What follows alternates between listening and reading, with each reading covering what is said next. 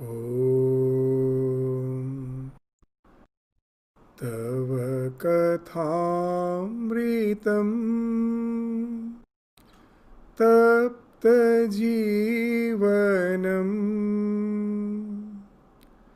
Kavibhiriritam Kalmashapaham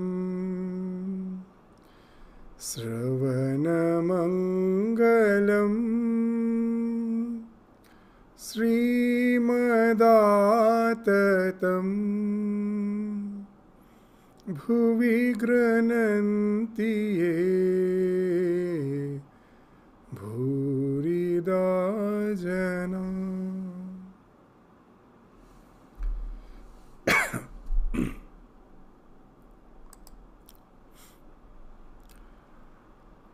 So, the master with the devotees, the conversation is going on as we have seen in the last class.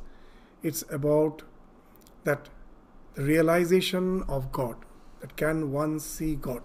So that's what the devotee asks Sri Ramakrishna. Can one see God? The master's reply, yes, surely. One can see both aspects of God, God with form and without form. One can see God with form, the embodiment of spirit. So, these are the two aspects of the divine which has been not only accepted, which has been realized by Sri Ramakrishna through his spiritual journey. And when he is speaking that yes, both the aspects of God are true, with form and without form, he is actually speaking from his realization. Now, as we know, he started his spiritual journey with the path of devotion. And ultimately we find that Totapuri came to instruct him in the way of the Jnana, the way of the Advaita Vedanta. So he went through all the practices to at last realize the fact that all these practices can lead you to the spiritual illumination. And that's the thing which we find is indicated in this word, that God can be seen with form and without form. So what's the path of devotion actually? As we say that when we choose a deity as our chosen aspect, that the deity which we choose as our chosen aspect is something which has been instructed by the Guru. The Guru instructs that this is your chosen ideal and this is your mantra. With faith, a devotee starts meditating on that form of the divine and starts chanting his name. And this is the thing which we find a very specific practice in Hinduism, in Sanatana Dharma. That to meditate on God's form and to repeat his name. This practice we don't find in any other religion, because most of the religions, especially apart from Hinduism, doesn't believe in God with form. So now this question comes, is God having form? So now we will find that actually it is a way which takes us to the ultimate realization, which takes us beyond form. And even if there is a form, that form also takes us to a realization which speaks of the non-dual aspect of divinity. What the practice is, what the way is, that God with form and with name, as per the various aspects of the divinity, has been described in our scriptures. We find there are varied forms of divinity. And we will find in the modern psychology also they speak that we have many positive traits in our personality. They have categorized there are 24 such positive traits, and of those 24 again they can be categorized, broadly categorized as into 6 categories. The 6 categories can be subdivided into 24. So these major 6 categories, they say that all won't be having those equal faculties, positive faculties, in the similar fashion. Some has the preponderance of one of the quality compared to the others. Like some may have the sense of feeling of gratitude, very something prominent than others. Some may have the decision-making faculty very strong. Some may have the faculty of equanimity very strong.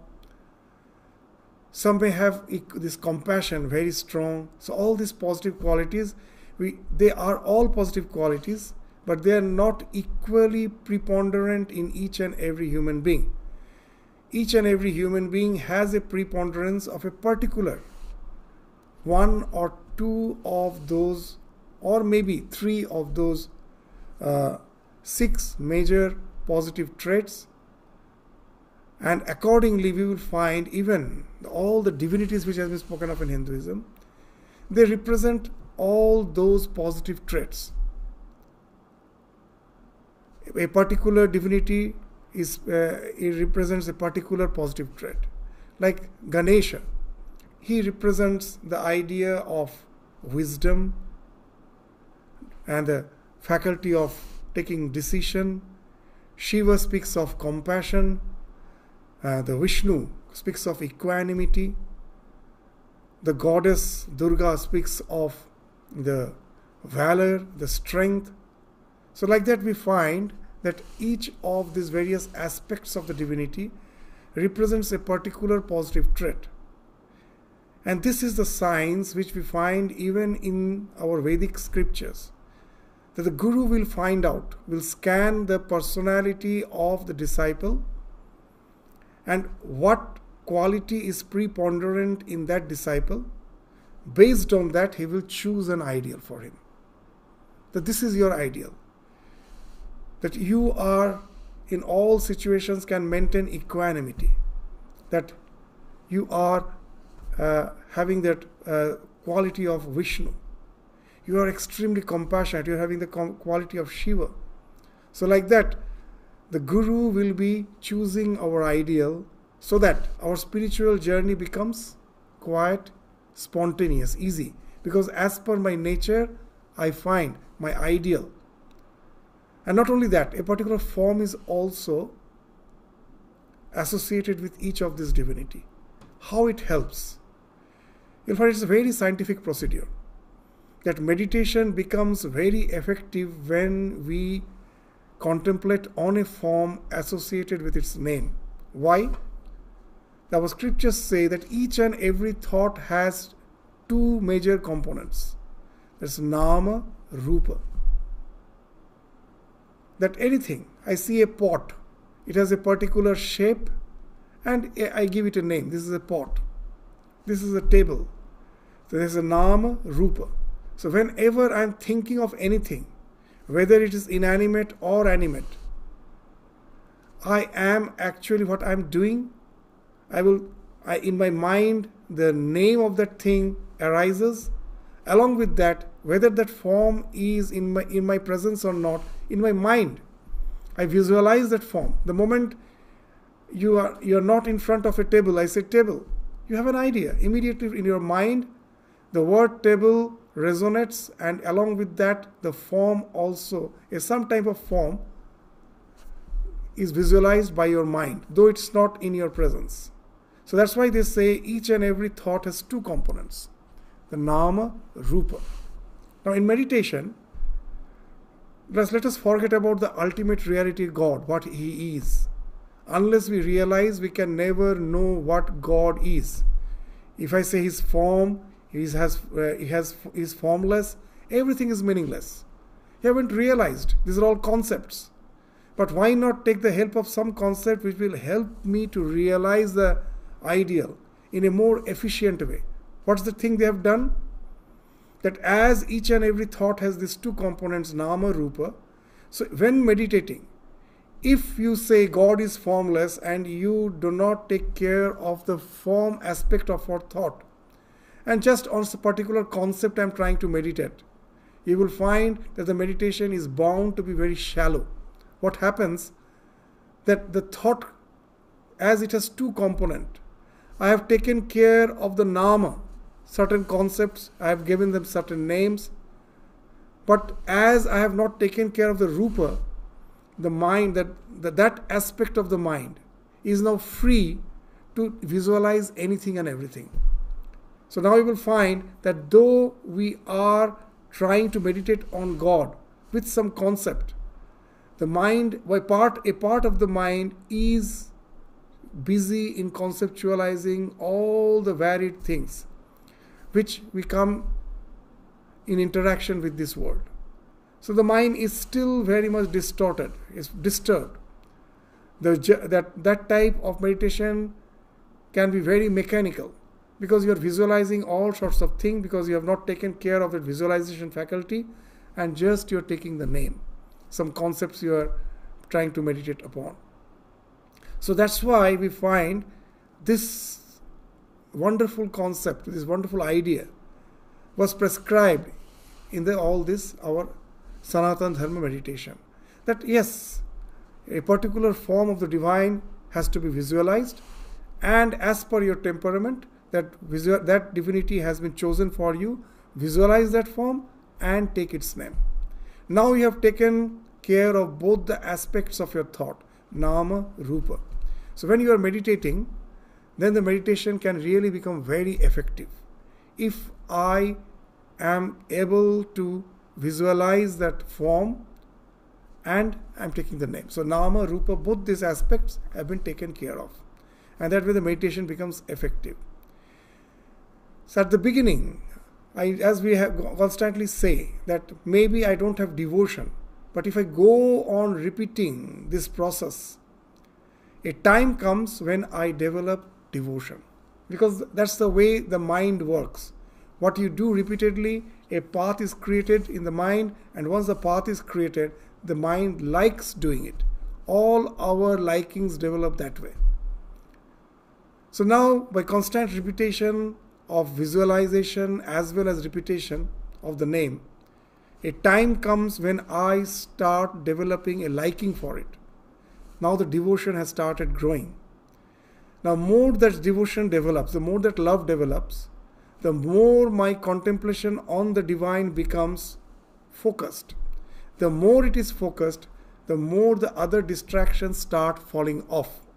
So how it takes us to the realization that the last thing to fall off, even if the meditation is extremely intense, the last thing to fall off is our ego. The idea that I am this limited body-mind complex. A part of my mind is always associated with that. But when the meditation becomes really intense, that ego also falls off.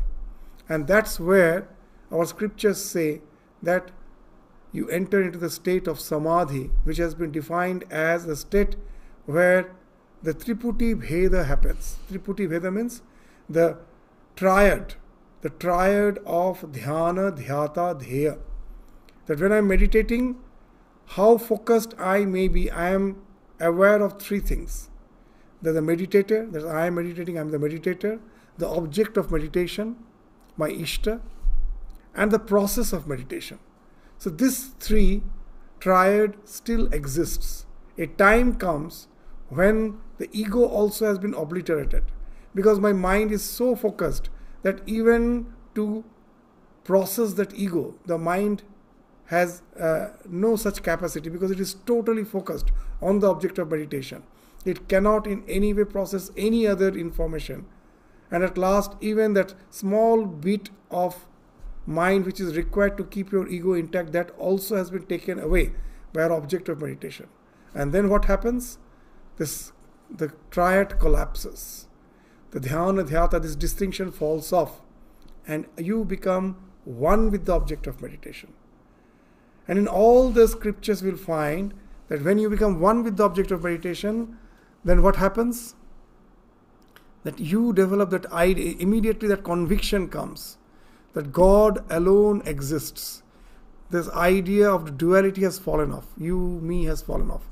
Because in meditation, you have become one with the object of meditation. When it has happened, when the ego has obliterated. And it takes us to a state where I find that idea of non-duality, that God alone exists.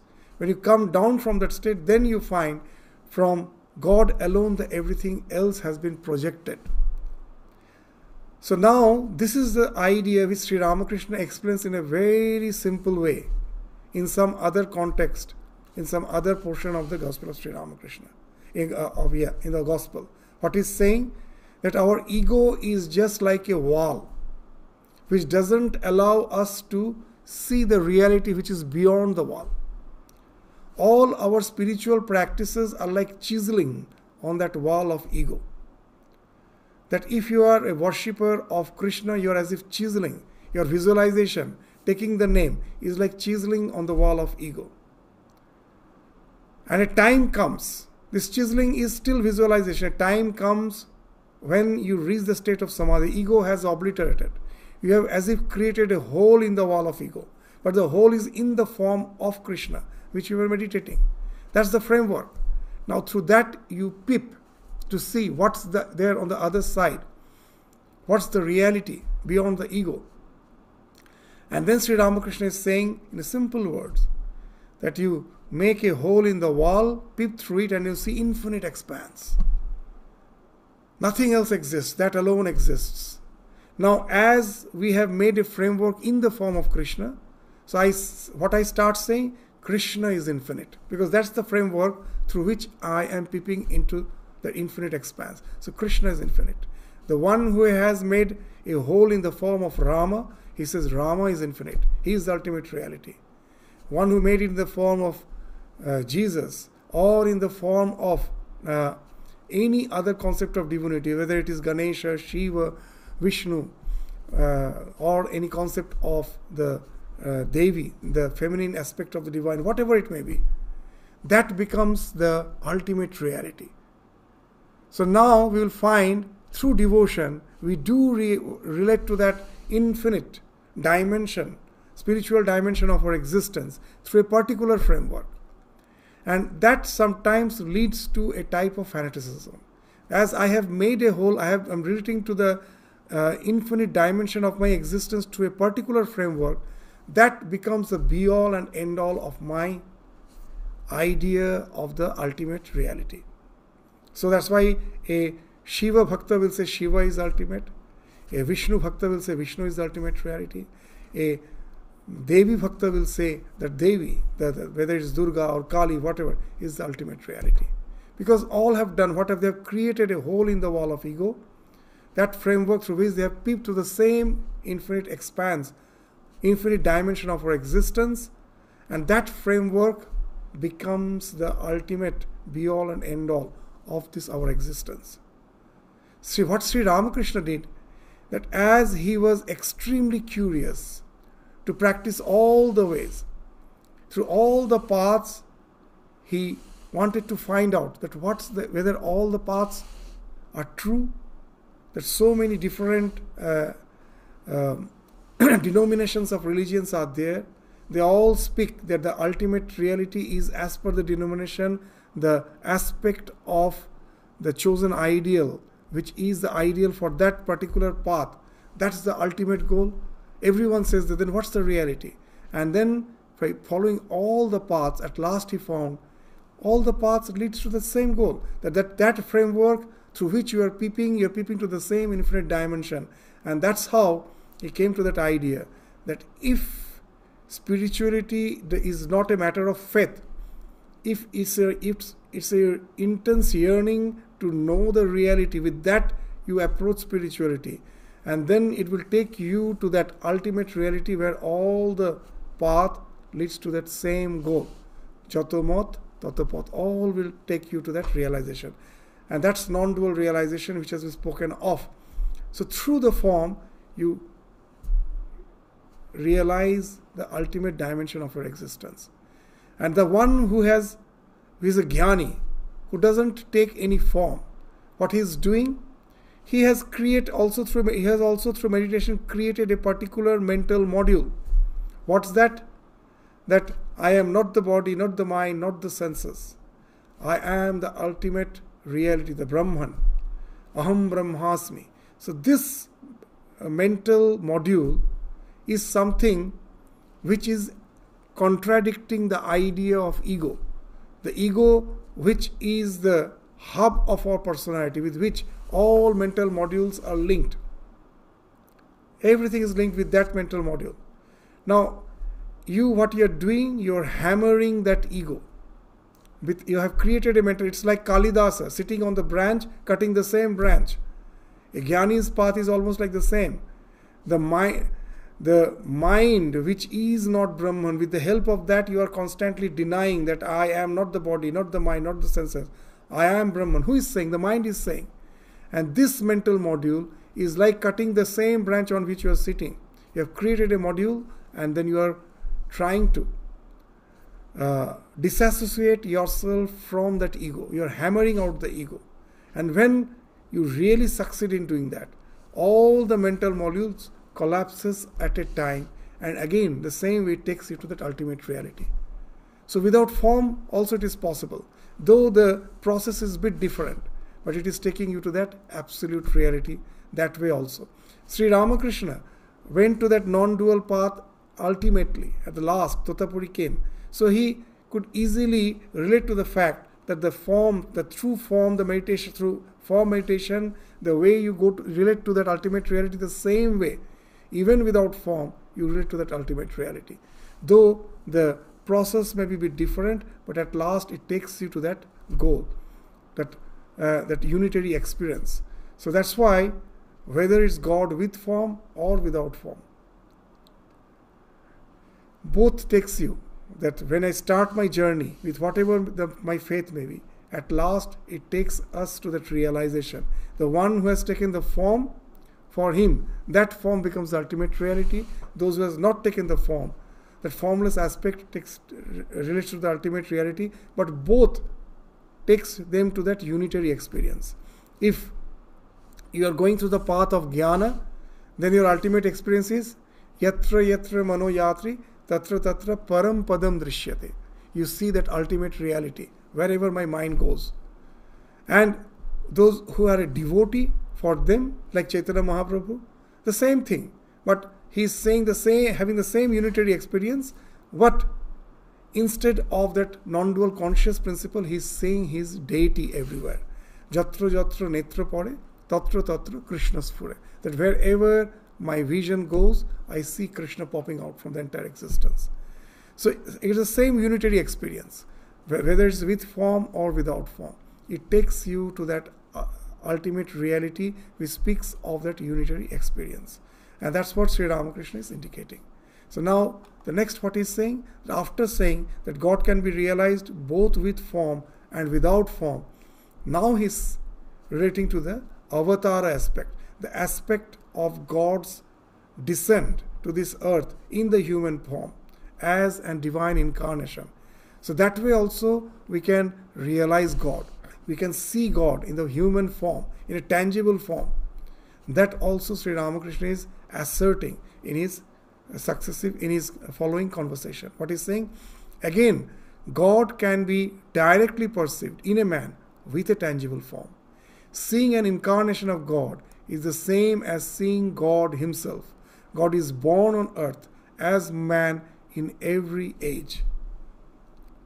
So this is the idea. Even in Bhagavad Gita we find that it is by our own effort to realize the ultimate reality is very difficult. In the 14th verse of the 7th chapter, Bhagavan in Gita is saying, what is saying? Daivi hesha gunamai mama maya duratyaya mameva ye prapadyante mayam etam tarantite. That the Lord has created this world which is constituted of the three gunas, and that deludes us, sattva rajas tamas. Therefore the stimuli, it generates some visualization, and that visualization ends up in a particular response. So the stimuli response conditioning, which is the characteristic of each and every living being, that's how we have got entangled in this world of phenomenal existence, that we are responding to the stimuli. And that speaks of our entanglement in this world of this phenomenal existence, this gunamayi maya. So in that we are all entangled. To surpass that, to go beyond that, is something almost impossible. How is it possible? The one who resorts to that spiritual journey by taking refuge to the divine, by surrendering to the Lord. That's mameva ye prapadyante mayam etam taran. So by taking refuge to the divine.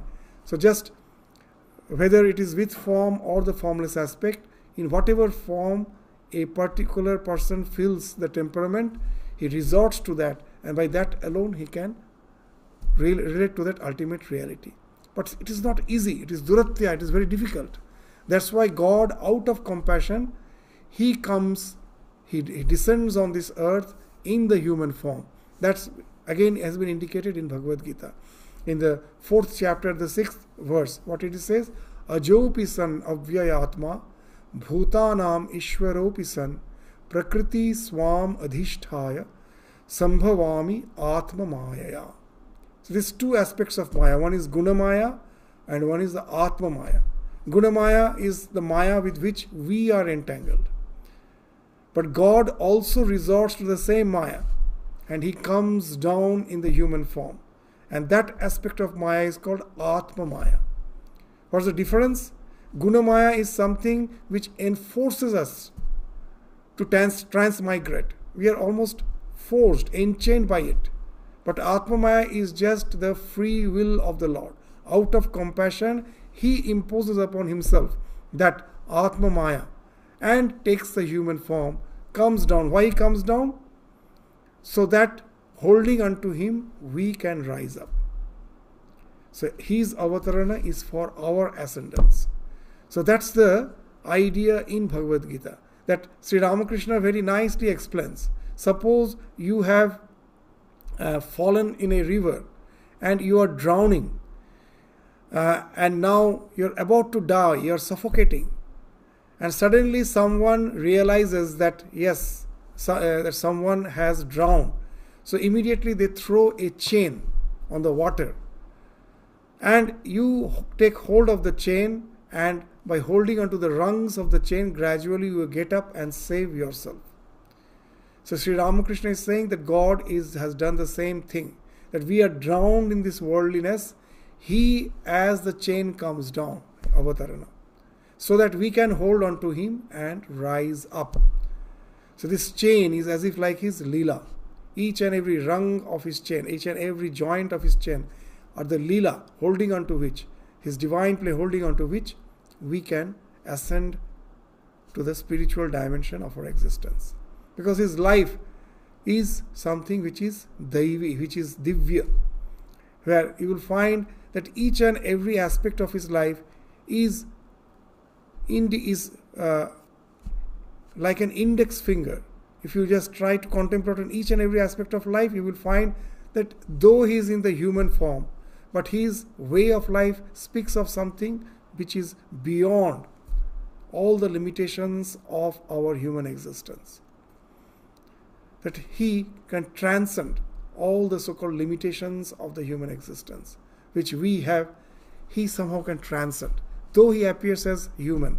So this play of the divine and the human in the human body, that goes on. Sometimes He appears to be just like a human being, and again, the next moment, He appears to be something beyond this, our phenomenal existence. And that's the personality which attracts us. And then by holding on to that personality through awe, through devotion, gradually we also get transformed. The transformation starts. As Sri Ramakrishna in the Gospel says, that it's actually an idea in the Upanishads, that a particular type of insect contemplating on some other insect becomes that. Actually it's not the fact that in some of the insect in its nest, it creates the nest in such a way that other insect gets captured there. and most probably it feeds on them.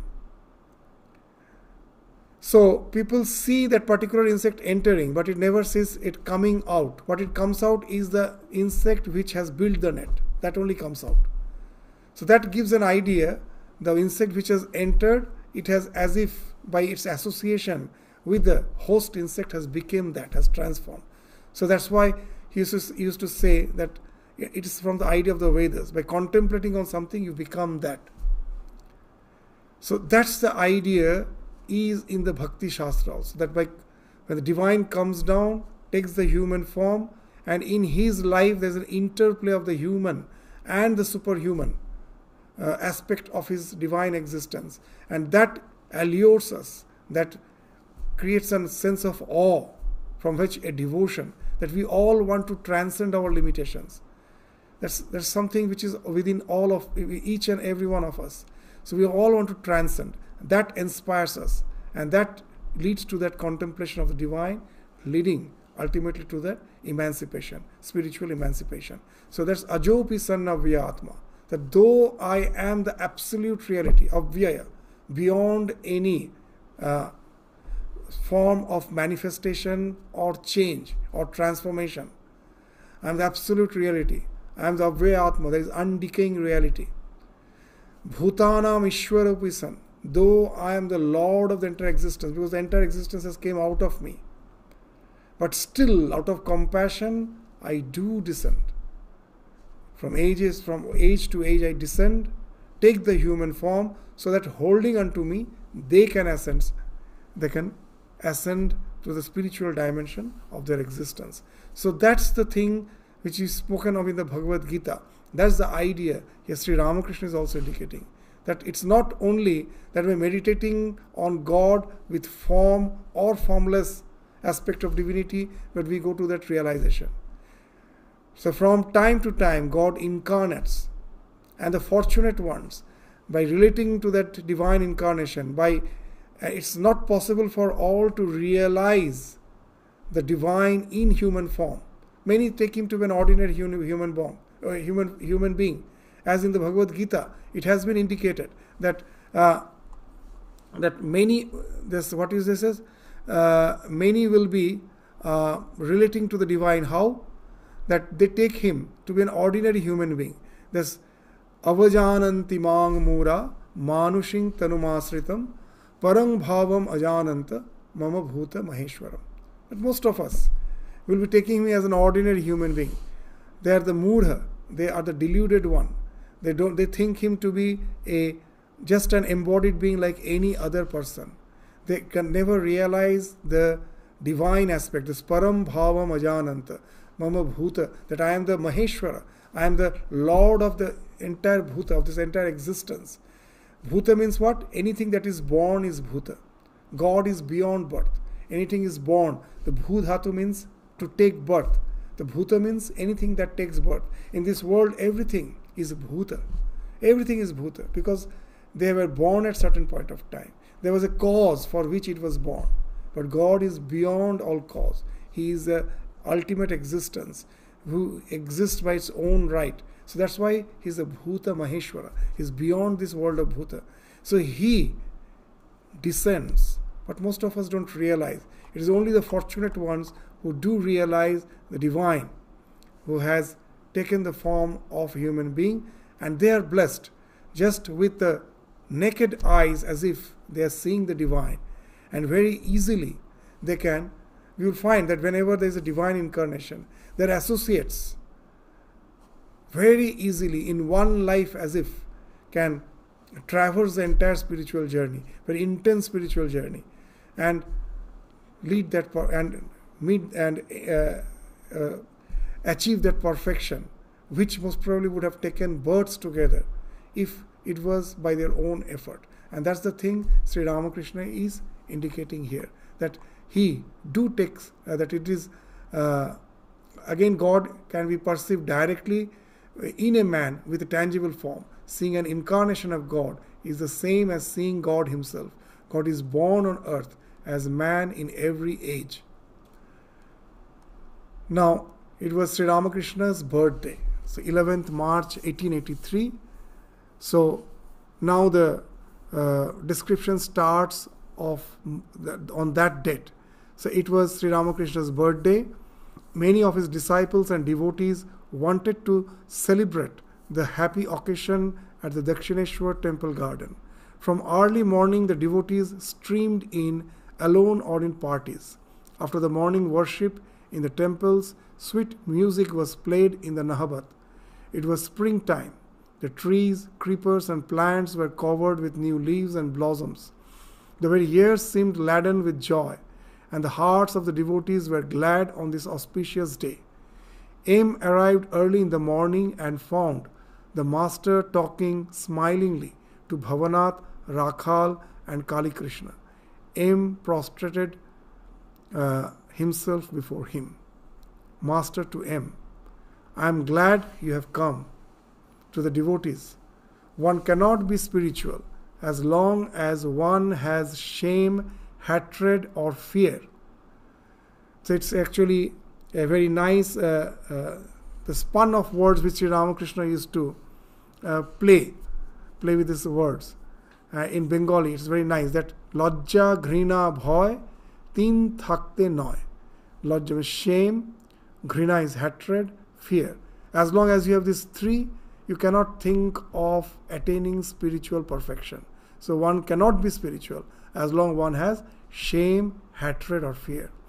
Great will be the joy today, but those fools who will not sing or dance, mad with God's name, will never attain God. How can one feel any shame or fear when the names of gods are sung? Now sing all of you. So that's how he's inspiring.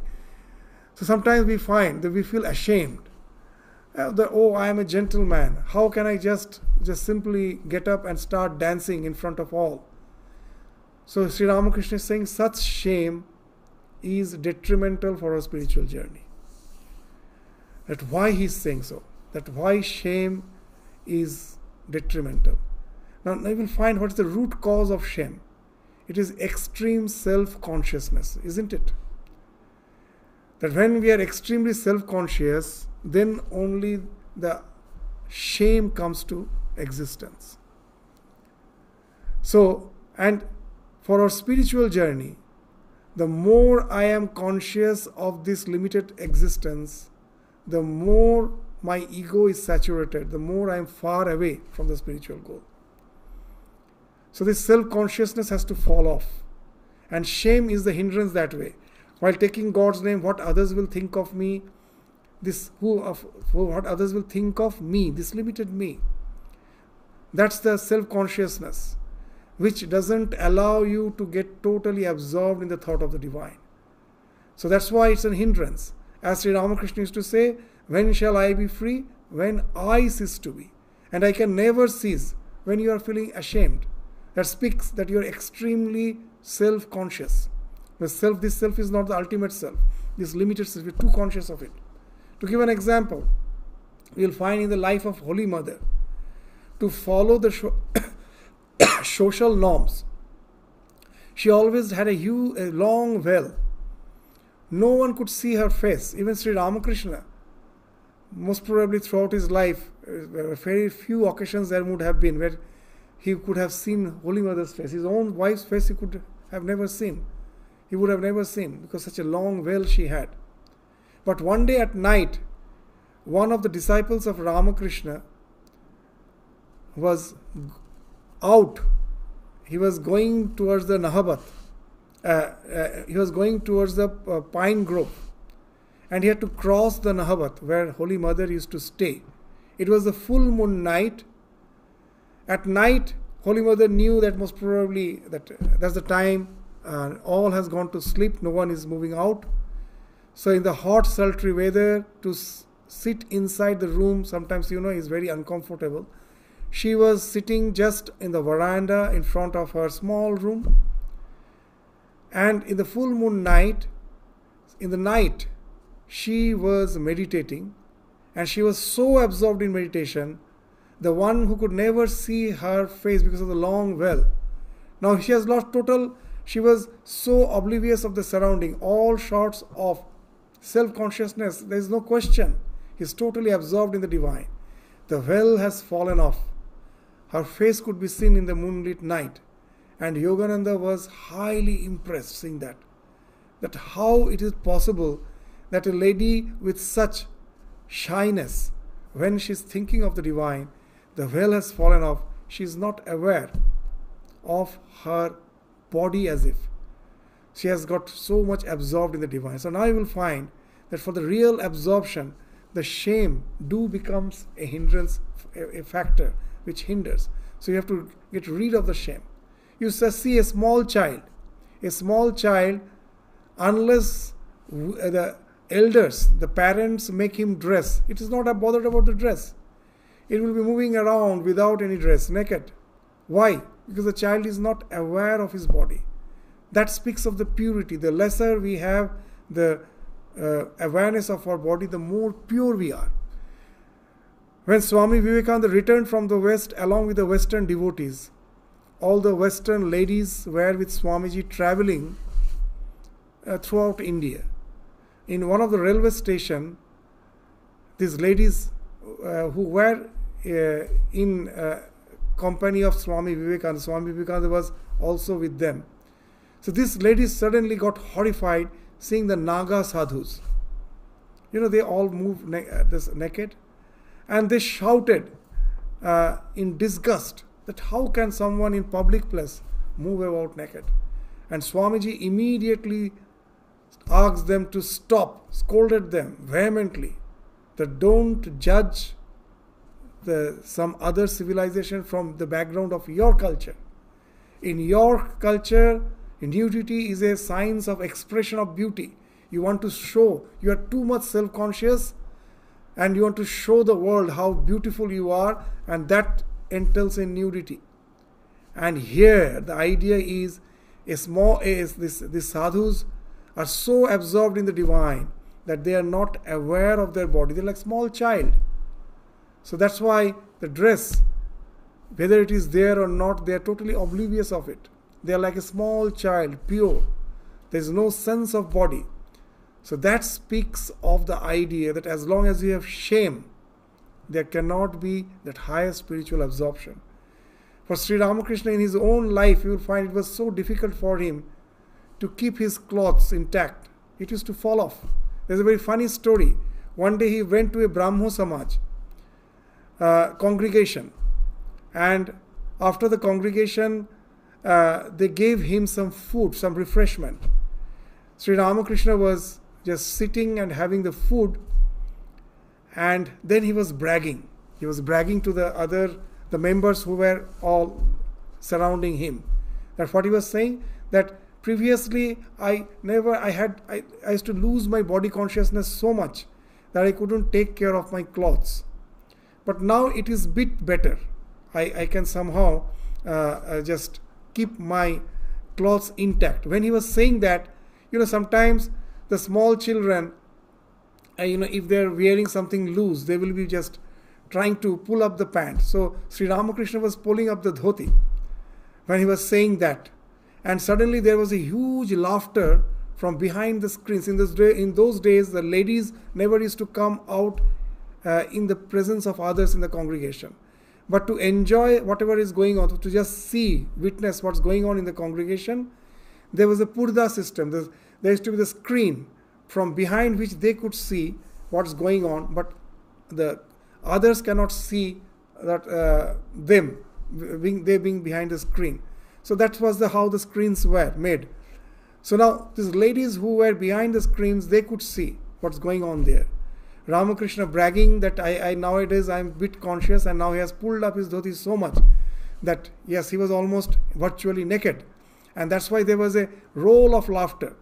So that was his condition. He was totally unaware. You will find in the gospel, when you read so many places, it is mentioned that when he is fully absorbed with the divine this fervor, singing, dancing, when the cloth has opened, has fallen, he is not aware at all.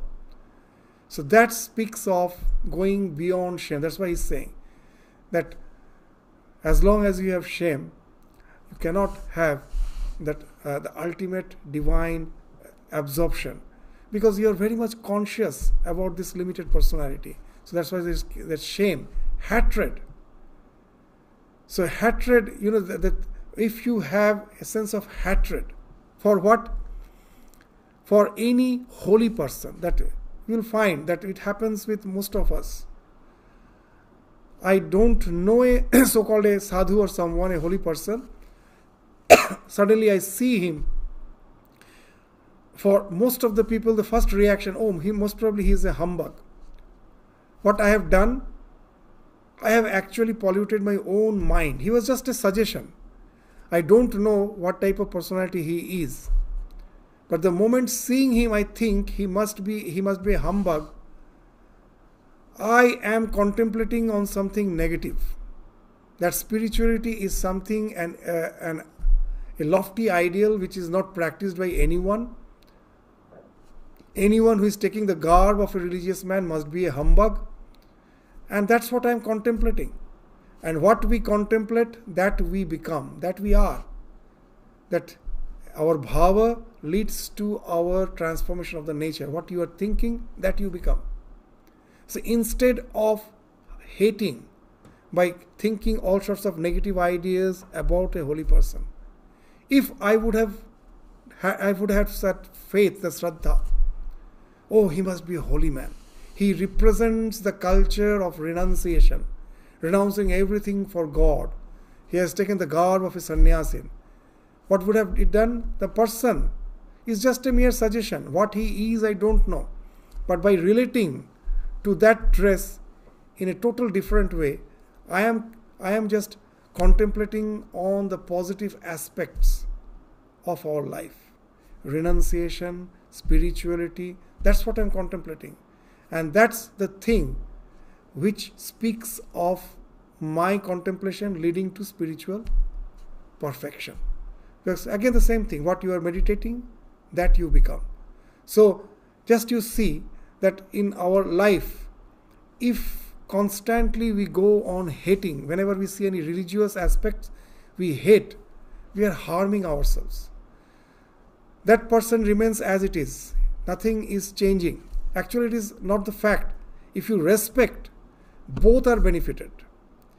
Seeing a holy man, when you show respect, it is you are benefited by your own positive thought, and that person also is benefited.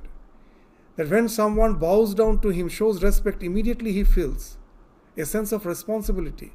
That why he is bowing down to me? Why he is showing respect? That I represent something. So my life should be as per what I represent. So that reminds him of his ideal. That way it helps him too. So in every way you will find hatred is a cause of degeneration for both, and respect, the opposite to it. That again is the cause of evolution of both, the one who is respecting as well the one who is being respected. So now we have to decide that way. So we'll find that hatred can never lead us to the spiritual ideal.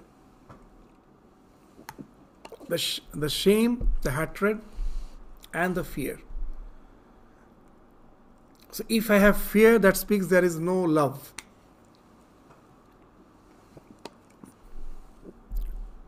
The sign of love is absence of fear. Swami Vivekananda gives a very nice example. He says, just think of a young mother passing down the street. She is alone. She is passing down the street. She is a young lady. And from a distance she hears the barking of a dog. And she is so scared. She runs. The same lady, the next day, she is holding a child. Today she is the mother. She is holding the child. The child is with him. Swamiji is saying a very nice thing. What to speak of the barking of a dog? If a lion comes in front of her, today she will be facing the lion, guarding the child. From where she got that courage? Love, nothing else. So if I really have that love for God, the fear that what others will think of me when I chant the name of God, whether they will criticize me, whether they will think I am mad, I am a lunatic person, having all these sorts of vague ideas, And that's what it speaks of. It speaks that I don't have the real love for the divine. If I had a real love, that would have given me sufficient courage. Where love is, there cannot be any fear. So now you will understand that why Sri Ramakrishna is saying that in spiritual life, this shame, hatred, fear, unless, as long as you have this, that seeing a holy man, I feel some hatred, or any holy place, I have an aversion. I can never progress in spiritual life. That faith, that respect should be there, that love should be there. I should not feel ashamed to be in association with that. I shouldn't be afraid. So these are the things which speaks of the spiritual evolution. I have to get rid of them. So that's what Sri Ramakrishna is saying, that unless that one can get rid of shame, hatred, fear, lajja, ghrina, bhoy, teen thakte noy. So those are the fools who will not sing. That there's so much of singing, dancing will go on the occasion of Sri Ramakrishna's birthday. So whoever will feel free to join in that congregation, they are blessed. Those who are feeling ashamed, not joining, so they cannot relate to that intense divine fervor which others will be experiencing. He cannot relate to that. So that's the thing Sri Ramakrishna is indicating through these words. This is to encourage all to just renounce this shame, hatred and fear and get absorbed in this divine congregation. This is the divine song, divine dance, all this in this congregation, whatever is going on, to get involved. Sri Ramakrishna is encouraging them with these words. After this, we find that Bhavanath, one of the devotees, and his friend Kali Krishna, they start singing a song. What's that song? I'm just not reading the entire song, a small portion. Thrice blessed is this day of joy. May all of us unite, O Lord, to preach thy true religion. To thee the victory, O Lord, to thee the victory.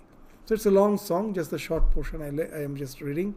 As Sri Ramakrishna listened to the song with folded hands, his mind soared to a far-off realm. He remained absorbed in meditation a long time. After a while, Kali Krishna whispered something to Bhavanath. Then he bowed before the master and rose. Sri Ramakrishna was surprised. He asked, "Where are you going?" So this Kali Krishna had to leave because he had some other work. Bhavanath, he is going away on a little business. Master, what is it about? Bhavanath is going to the Baranagar Working Men's Institute. Master, it's his bad luck. A stream of bliss will flow here today. He could have enjoyed it, but how unlucky. So as in one of the Puranas, very nicely it has been said, Tat dinam durdinam manye meghachanna na durdinam yad dinam Krishna sanglapa katha piyusha varjitam. So we generally say, oh, today is very cloudy, the weather is very dull. Today it's a very boring day. So the Purana is saying that no, that type of day is not a boring day or a bad day. The real evil day is the day in which we somehow forget to take the name of the Lord, to repeat the nectar of the Lord's name, to drink the nectar of Lord's name. This Yat Dinam Krishna Sanglapa Katha Piyusha Varjitam. This Krishna Katha Sanglapa, the discussion on this, the life of the divine, of Krishna, that is the Piyusha, it's like nectar. When you are devoid of that, that's a bad day. And that's what Sri Ramakrishna is saying. It's of course a bad luck for him. That today is so much of divine, in this divine congregation, so much of divine intoxication will be there. Singing, dancing, all will be enjoying this divine congregation. He, for some reason, cannot be here, and that's why it's of course a bad luck for him. So that's what Sri Ramakrishna is indicating. Sri Ramakrishna did not feel well, so he decided not to bathe in the Ganges. About 9 o'clock, a few jars of water were taken from the river, and with the help of the devotees, he finished his bath on the veranda east of his room. The master went with the devotees to the northeast veranda of his room. Among them was a householder from the village of Dakshineshwar who studied Vedanta philosophy at home. He had been discussing Om with Kedar before the master. He said, "This eternal word, the Anahata Shabda, is ever present both within and without." So this is the concept, that the ultimate reality, its Vachaka is Om. It is called Anahata Shabda. Anahata. The sound, these words are very important. What Anahata means? Now, for create any sound, there should be a collision. Without collision, there cannot be any sound. Just trying to clap, the sound of the clap. You clap two hands. One hand collides with the other. That creates the sound. Can there be any sound without collision? There cannot be. But when from this ultimate reality, this universe is being projected. That ultimate reality is being projected as the Shakti. Now, any form of Shakti is a vibration. That speaks of the sound. You just hit a gong. What happens when you hit the gong? That the sound will be vibrating. It starts spreading. It's not lost. It is just dissipating. It's going everywhere. Even in modern science, sometimes we find that these words are so interesting. They speak of the Big Bang from which the entire creation came. And now how this Big Bang was proven that it really has happened? That previously it was just a theory. But two scientists got Nobel Prize because they could detect that Big Bang really happened. One of them was Penzias, the other scientist I forgot. They were cleansing this in the Hubble this telescope, and still after cleaning they found that there is some noise. It was not focused to any particular galaxy or star. They was having some noise. That's generally they get such detection whenever it is focused. So they thought most probably it must be some birds dropping. That the heat of that has created some waves, some vibrations. So thinking that, they went to clean the antenna. They found no, it's clean. Nothing is there. And then they at last came to the conclusion that this is the remnant of the Big Bang.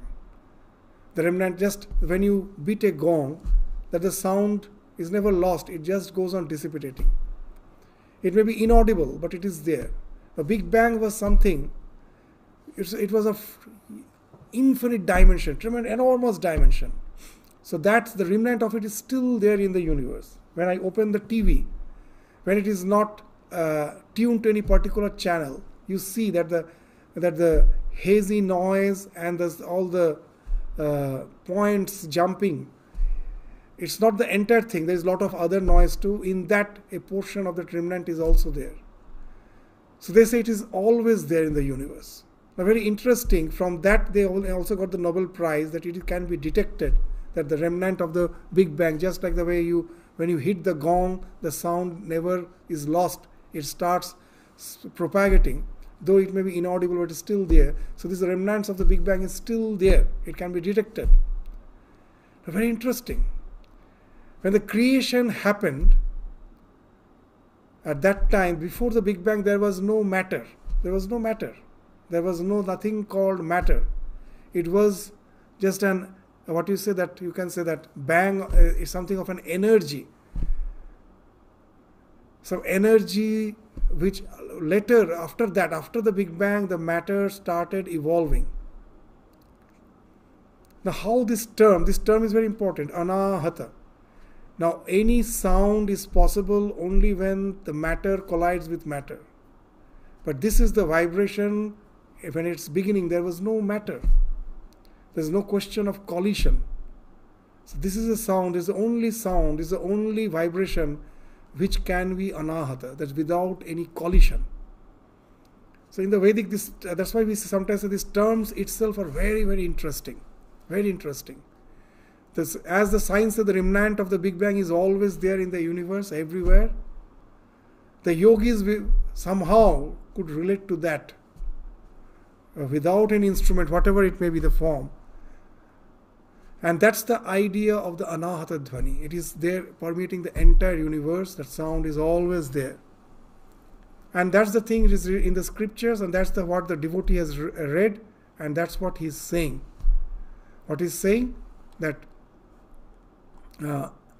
the eternal word, the anahata shabda, is ever present both within and without. Means it is permeating the entire universe. Sri Ramakrishna's reply is something very significant. That's the thing, we will just read that, his reply. But what it signifies, that we will try to discuss again in the next class. The master, but the word is not enough. There must be something indicated by the word. Can your name alone make me happy? Complete happiness is not possible for me unless I see you. So whenever there is a name, something must be representing that name. So when that shabda, the first sound happened, if I say that's to be the ultimate reality, then I am missing out something. That something is being finding expression as this energy. That as in our scriptures they say this Brahma Shakti. This Brahma is finding expression as Shakti. That something must be beyond that. How can just a name be there without something, a substance? Something has to be named, then only the name comes to existence. So what actually Sri Ramakrishna is trying to indicate? That don't take the Om to be the ultimate reality. This Om is representing something. That sound is just like a flower. The fragrance cannot be there. The flower and its fragrance, they are inseparable. I cannot think of the fragrance of the flower without the flower. They are inseparable. I cannot think of the heat of the fire without the fire. Agni Dahika Shakti. Similarly, the name Nam Nami. There should be something which is finding expression as this energy, as this shabda, as this anahata dhvani. So that, don't forget about that. That you have to realize. And that's the thing Sri Ramakrishna is indicating. He is giving just a hint. He will continue with his discussion again in the following paragraphs, which we will take up in the next class and try to have a discussion on what Sri Ramakrishna is trying to say when he is saying that the word is not enough. There must be something indicated by the word. Can your name alone make me happy? Complete happiness is not possible for me unless I see you. So with this, we conclude our discussion today. Thank you all. Namaskar.